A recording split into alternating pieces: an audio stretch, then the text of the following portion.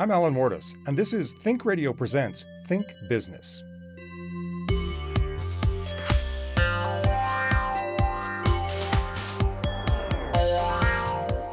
My guest today is entrepreneur Krista Powers. So my childhood, you couldn't keep me out of the trees. Okay, so when it was not sugaring season, I was climbing up those trees. I would climb to the tippy top of them and terrify my mom, I'm sure. Oh, it's a kid's job. Welcome to another great conversation on Think Radio. Think Business is made possible by funding from the ICE Lab at Western, supporting innovative business in the rural Southwest. If you like Think Business, then I know you'll enjoy the other shows in the Think Radio Presents family of podcasts. Think People, a celebration of just how amazing people can be. Think Planet, conversations with thought leaders on important environmental issues. Subscribe to Think Radio Presents on iTunes, YouTube, or wherever else you get great content. And don't forget to help us spread the word by liking our social media channels and sharing the content we post. We're grateful to have you in the conversation on Think Radio Presents. My guest today is entrepreneur Krista Powers. Krista is the founder and owner of a company with the clever and descriptive name Vermont Sticky. That's because Powers is in the maple syrup business. In fact, she's the third generation in her family to practice the art and craft of sugaring. But I think that description is a little too limiting because, in fact, Vermont Sticky provides a wide range of products derived from maple sugar that are 100% organic and do a lot more than just top your pancakes at breakfast. Her vision, following a long family tradition, is to create natural, healthy alternative sweeteners, something the world could definitely use. So, Krista, thanks for joining me today. I look forward to the conversation. Alan, thanks so much. I'm excited to be here. You know, when I think of maple syrup, I have to go back to my childhood. Not because I grew up in the Northeast, but the opposite. I grew up in South Texas, okay, where the only trees we had were mesquite trees, right? I don't know if you've ever seen a mesquite tree, but it's all thorns and tiny little leaves and just not what you would call appetizing in any way, shape, or form. Sure. So we would see commercials on TV for maple syrup and people getting maple syrup out of these luscious forests, and it just seemed so incredibly romantic. You grew up in that tradition. How did it feel to be a child on that end? Wow, Alan, so my childhood, you couldn't keep me out of the trees. Okay, so when it was not sugaring season, I was climbing up those trees. I would climb to the tippy top of them and terrify my mom, I'm sure. Oh, it's a kid's job. And then in the fall, we were always harvesting our firewood, not only to heat our house, but also for sugaring season, because it was all wood-fired. So we would cut 40 cord of wood. 40? Uh-huh. So I was in amongst those maple trees and the East Coast has such a diversity of trees. So I just grew up in the trees. And then all sugaring season, even before I was big enough to carry the sap buckets. So traditionally, you had a 5-gallon bucket, and we would take those 5-gallon buckets from tree to tree and gather the sap that had collected in a 1-gallon bucket.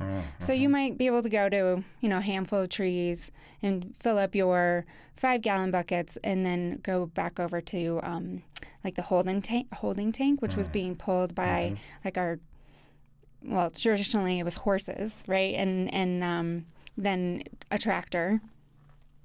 So before I was big enough to be able to carry those buckets, my dad had me driving the tractor. The tractor, okay. I swear, knee-high to a grasshopper. And my dad was like, well, here you go. You're going to learn how to drive the tractor. Wow. Well, so see, you're not doing anything at all to dispel my idea that this was a pretty cool childhood, right?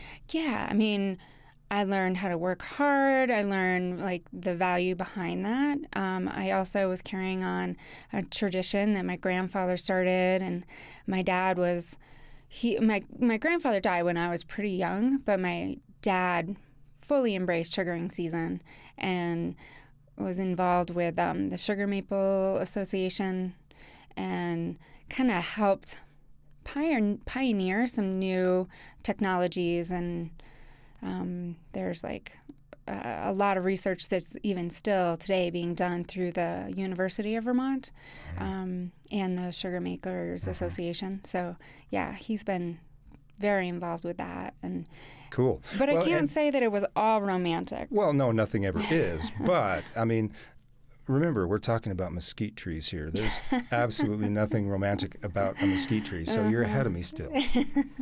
Which parts would you say were not romantic? Well, I would say those cold days. Because sugaring season is when? Sugaring season happens in the spring. So if you've ever been to the Northeast in the spring, you know that one day it could rain and the next day it could snow, or even throughout the day it can change back and forth, and it's damp and it's cold and you're walking through like mud and really melty snow. You know, so we were wet and cold. Somehow making those 5-gallon buckets even heavier, I would think. Absolutely. Well, so talk to us a little bit about the tradition of maple syruping. We'll get to all of those technological innovations in a minute and why today it's a business that has real potential, even on the scale that you're practicing it. But the tradition of sugaring maple trees. Yeah, so I can share with you what I know, and that dates back long before my family. This goes back to the days when Native Americans were collecting.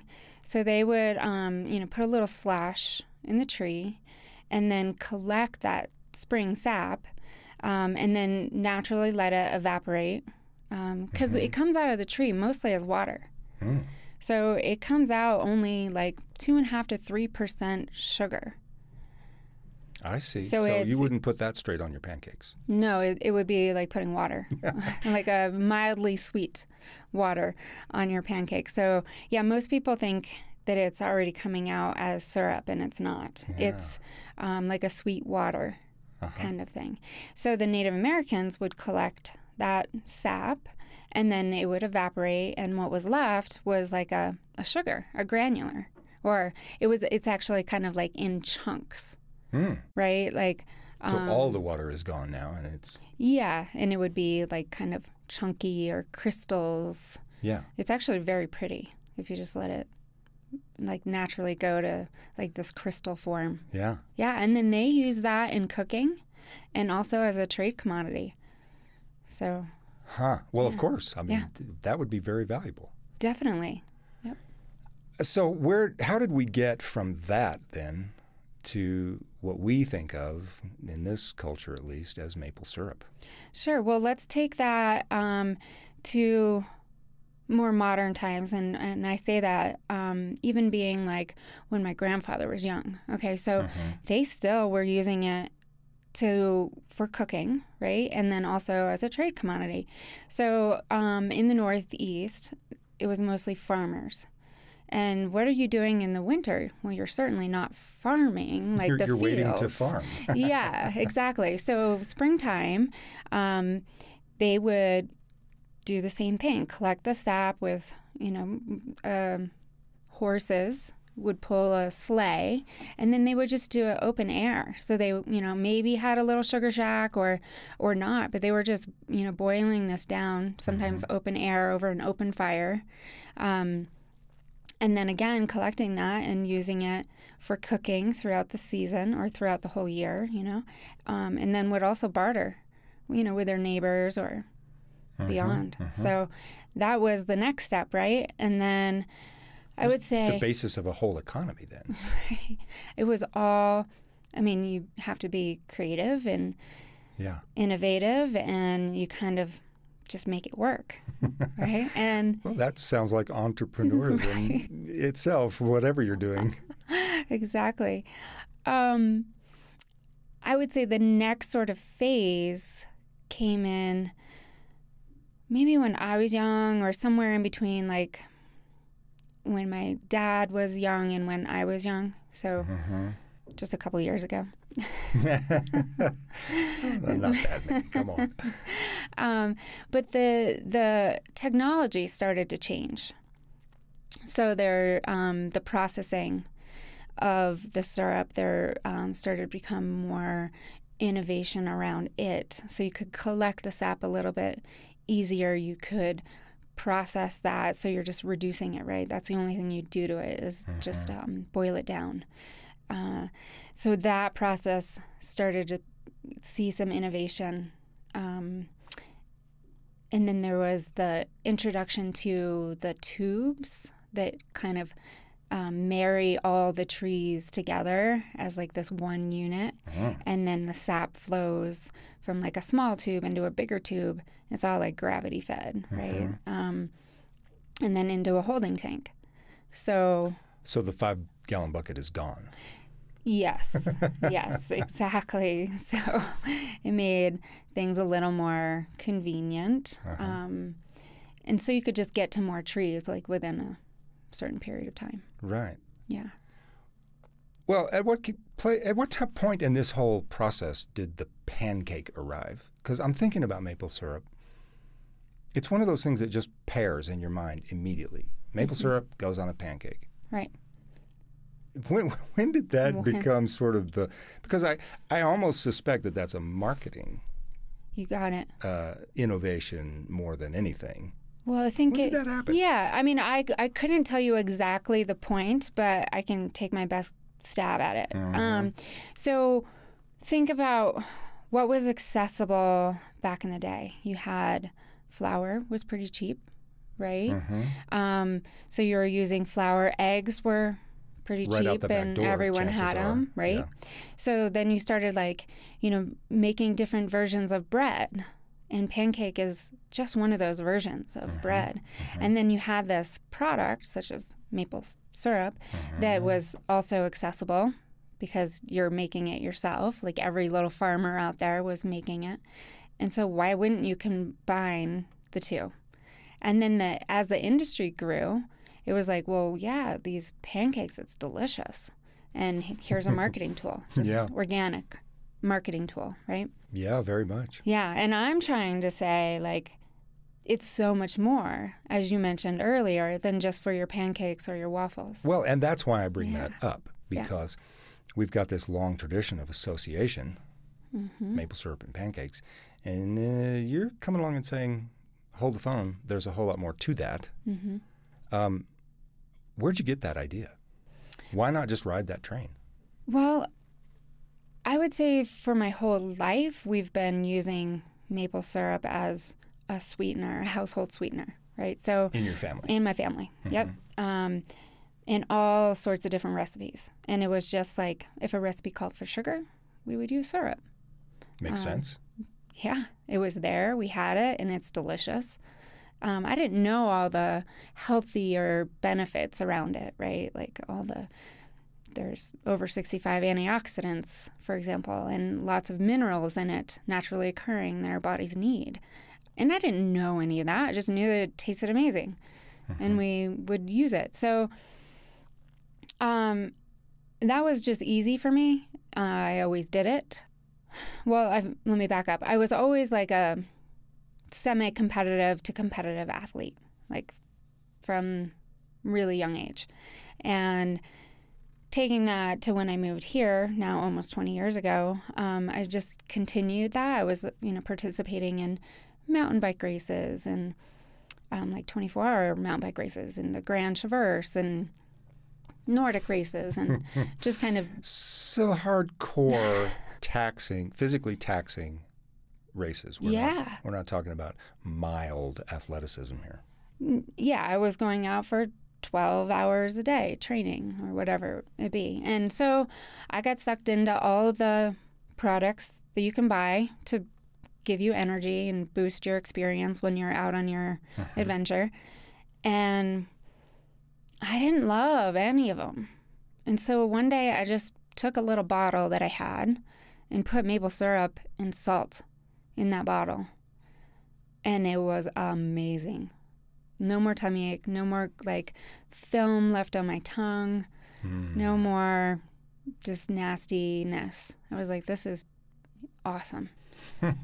And so from there, I started playing around with different, adding like chocolate to it or adding raspberry to it. Well, but let's back up. This idea of adding salt to the maple syrup, was that an original idea, or had you seen that done before? You just were like, I'm going to give this a try. Yeah, I mean, it's kind of like salted caramel, right? It's delicious.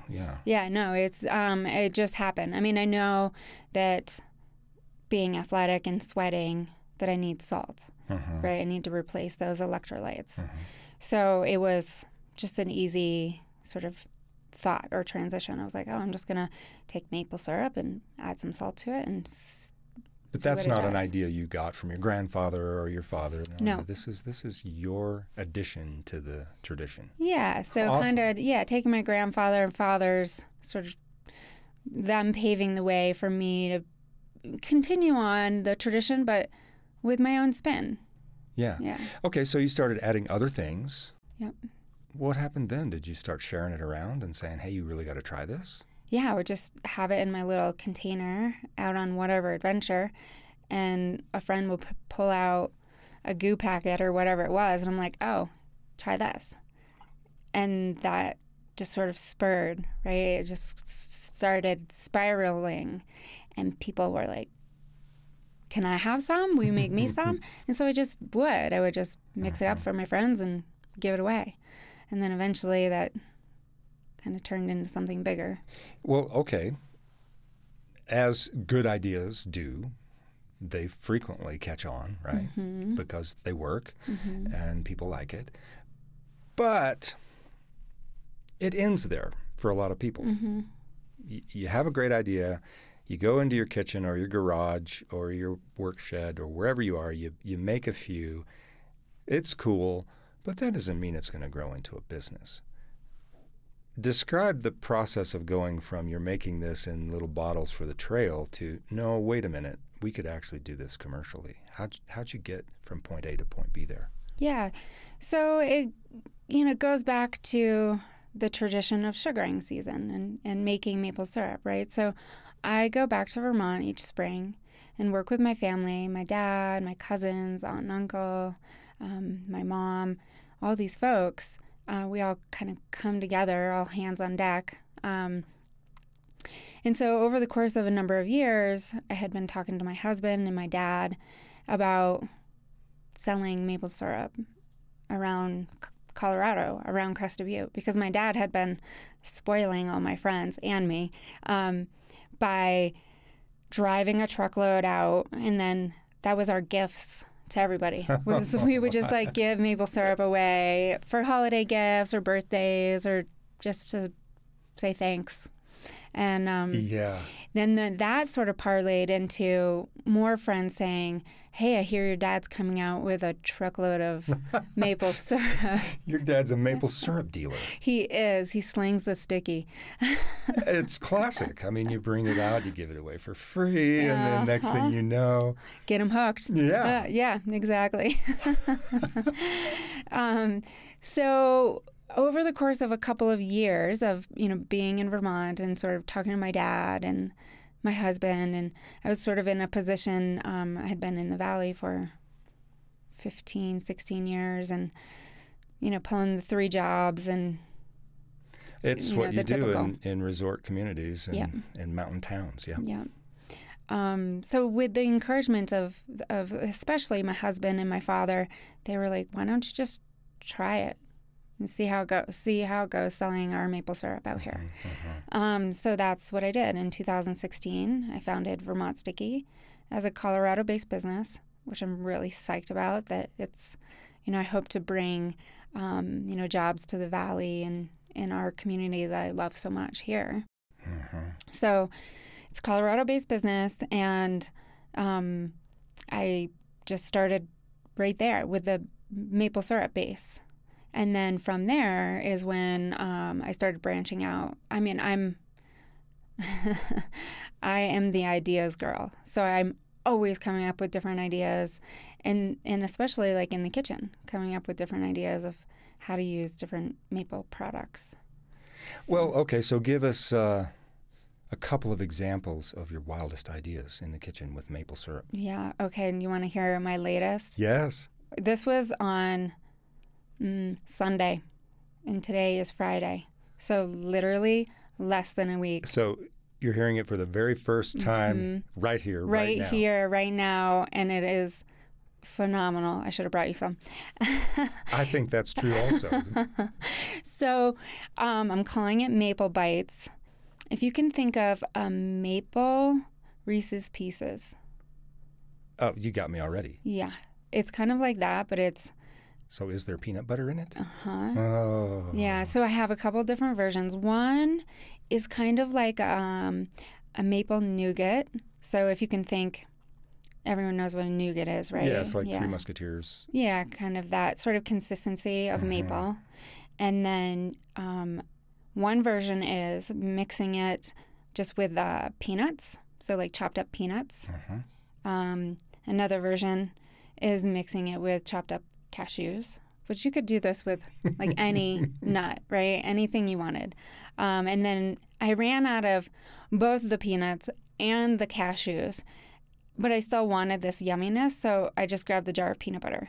Yep. And I like mixed it all together, sprinkled some salt over the top of it, mixed in some chocolate chips, and voila. Okay, you need to stop now. Because Maple Bites. Because the fact is you didn't bring any, and so now I don't want to hear any more. I promise I'll bring you some. That sounds amazing. And so you've actually made these now. Yeah. Okay, so now that sounds really traditional. Have you ever made a pairing with maple syrup that at first everyone goes, what? Oh, for sure. So the one thing that people give me that look and ask me about is when I mix up a Vermont Sticky maple margarita. I get that look. Like I'm giving you that look now. Really? It's delicious. So okay, so we'll have to try one of those too. Yep. It's instead of any kind of simple syrup that you would mix in a cocktail. It's great. And so let's not forget that a big benefit of what we're talking about here is that these products are organic. They're not processed in the sense that a lot of things are that we get on the marketplace. So not only could you have a delicious margarita, but you get to know that this is not harmful in the way that some food products these days, regrettably, it's sad to say, but it's true, some food products are not exactly healthy, but these are. Tell us why. You mentioned earlier 65 antioxidants and that sort of thing. What is it about maple syrup that makes such a good alternative to sweeteners? Yeah, so let's address the bigger issue, right? And so that issue is that the average U.S. person is consuming 130 pounds of refined sugar a year. Wow. Yeah, 130 pounds on average. And that equates to about 39 teaspoons of refined sugar a day. Yeah, that's a third of a pound. Isn't that crazy? Okay, so that's the problem, in my opinion. So I'm telling you all this and saying Vermont syrup or Vermont Sticky or maple syrup in general is healthier, and yes, it is, but I would say consume responsibly, right? So we all have to take into consideration what we're putting in our bodies. Sure. And it is still a sweetener, so it has calories. But yeah, our bodies need calories, and our bodies need sugar. Sugar is energy, and energy is calories. So it's not all bad as long as we're being cognizant of what we're eating. I don't want to say that it's like going to solve all your health problems, but if you're going to eat a sugar, as far as I know, there's not a healthier one out there. And I know honey has like a lot of health benefits. Maple has even more, and it's lower on the glycemic index, which means it's like a longer source of energy. So it just gives you instead of that spike that you get from refined sugar, it gives you a longer. Which would be very important for athletes. I mean, that's where you started, was finding something that could provide that energy. So here you are. You feel like you've got this thing in your hands, this potential, for everything from pancake syrup, what we all associate with maple, to maple bites, Reese's Pieces with maple. And you started a business. How did it go? It's so fun. I feel so lucky. So in the same breath, it's terrifying and it's a lot of work, but I still feel so lucky. What's terrifying about it? Okay, so I know how to make maple syrup, and I feel confident in knowing how to do that, even though I'm still learning every day when I'm back east. I'm thinking of the little girl driving the tractor. You've been at this a long time. You've got some expertise. But I don't know anything about the food industry and how to break into that world. So it's a world that's controlled by big business. They set the standards for how your product goes into a store, how it's packaged, how the distribution works, and the nuances are outstanding. So a really intense learning curve. Yeah. Yep. Even like social media or web design, or, I mean, you name it. Like, I don't know how to do any of these, but I still feel like I have this very broad brush knowledge of how to do this end of the business. Which every entrepreneur who's listening right now or watching us is nodding their head. They're laughing, but not necessarily because it's funny. It's because it's hard, and they recognize what you're talking about. Yes. Speak to those people who are still sitting around their kitchen table. I mean, you've actually launched a successful business around this. You're in the process of scaling up, and we can talk a little bit about that. But before we get there, what would you say to those people who are sketching things out on the back of an envelope right now? They've got expertise in something, just like you did. They're very good at it. What have you learned that you would pass on to those people who are maybe 5 or 6 years behind you? Yeah, that do it. I mean, the worst thing that's going to happen is that it doesn't go anywhere. But if you don't ever try, then you don't ever know. And yeah, it's going to take, it takes a lot of grit. And I mean, there's been times when I've had meltdowns and question, like, what am I doing? And then I have a friend who calls and is like, hey, can I grab some maple syrup? I'm having a panic attack.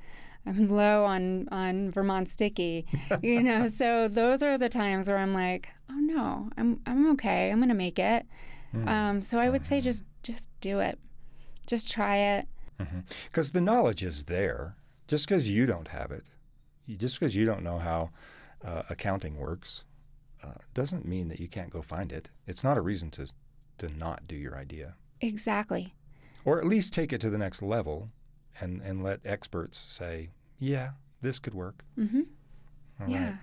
Yeah. So it's when I find something that I'm not good at, which is not hard to find, I always say, well, I'm good at other things. And I kind of joke with my friends about that all the time. And my dearest friends, if they ever, if they listen to this, they're going to know, because we joke about it all the time. When a friend or my husband isn't doing great at something, I'm like, oh, that's okay. You're good at other things. And, it's kind of in jest, but it's not. It's also true. Yeah, that's like, we can't all be good at everything. And you just have to have like the broad sort of overview of a lot of things as a small business owner. But you also have to be okay with not knowing everything and knowing that you need help. Yeah. Well, you know, a lot of people approach small business and being an entrepreneur as a technical challenge. There's the technical challenge of, okay, how do you turn raw maple sap into a product that can be sold? There's the technical challenge of what bottle to put it in and how to transport that and market it and put it on the shelf. All of those things. One thing that we forget, though, and I think is what you're talking about, is that it's also an emotional and a psychological challenge. Absolutely. And so here's the question for you in that. Where do you go for support in order to maintain sort of the fortitude that it takes to get up every day and say, I'm not crazy. I'm not about to lose everything. This is going to work. One foot in front of the other, one step forward. What works for you? I lean on friends, you know, like when I'm questioning what I'm doing with my products or I need product testing, which not hard to find those friends, but to get honest feedback is important to me. And so I definitely lean on my friends for that. So if there's an overall lesson in that, it's don't try to do it alone. Enlist a group of people who, from everybody from experts who can tell you that no, your idea has these holes in it, just to people who will listen to you when you're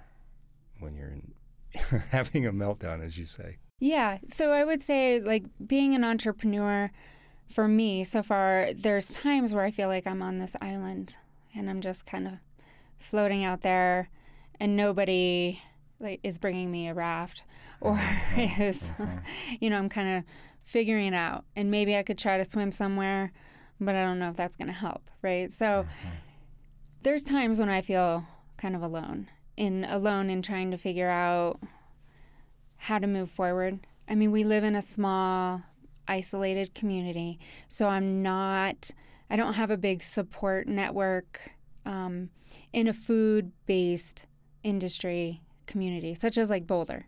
You know, Boulder has a big natural food-based community. So at times I do feel isolated, and I would say that I think it's normal to feel like you're doing something by yourself or, you know, like you don't have that support. But if you can zoom out, and this is what I have to tell myself when I do have those like moments, if I can zoom out and see the bigger picture, I'm actually just standing on like a little lily pad, right? And all I have to do is take a step over and talk to my friends. So, yeah, it's all a matter of perspective, and don't forget to zoom out and know that there are people with expertise and knowledge in whatever department you need help with. And that's good advice, because entrepreneurism is scary. And I would say a fair number of people who fail to follow through on their dreams, it's because the fear is just that intense. And so I appreciate you sharing that perspective. So you've got a cadre of loyal customers, people who love your products well, and I would say that you entrapped by providing it for free. Your dad was complicit in this whole conspiracy. And now they're hooked. Now they're going to keep coming back and buying your products. But you're ready to scale up and reach people who don't know you, who've never been there when your dad pulls up with a pickup. What are the obstacles that you have identified that stand between you and succeeding at that? Yeah, this is where the industry still is a mystery to some degree. How do you get this in like even a regional chain without, because right now I'm literally bringing and dropping off every case of maple syrup to wherever it's going, which is not sustainable, right? Like, no, but I'm shaking my head because I think how many people have started there. Whatever it is that you're making, it's being carried around in the trunk of your car to begin with. Yep, it's exactly what it's doing. And making that leap from the trunk of your car to an organized system. Are you finding any insights that you can point to and say, oh, okay, here's how it works? Yeah, certainly. I've found like how it works, and then it's figuring out how it works financially, because everyone takes their cut, right? And so you go from like this niche, really small business where you're carrying it around in the trunk of your car, slinging it here and there, slinging the sticky, but to take that to like a distribution company, they take a huge cut. And to make that financially feasible, you could imagine it means scaling, right? It means like you have to have way more units. So you're losing a lot of margin. It's finding the balance of at what point do I not have like the time, the energy, the equipment to bottle and distribute myself, and then reach out and have a co-packer package that, and then a distributor that will bring that, and then you have to like pay these other people that are basically working for you to get your product on the shelf at these stores, and you put them on retainer. Like, I mean, there's so many little nuances to it. Right. That's why this is not for cowards. Well, I love Vermont Sticky. Thanks, Alan. Been putting it in my coffee. I love the names, Tree Juice and what did you say? Sticky Boost. Sticky Boost. These are wonderful. Thanks. Wish you the best of luck, and thanks for sharing your journey with us. Thank you so much for having me here with you, Alan. Thanks for watching. Join us next week for another great conversation on Think Radio Presents Think Business.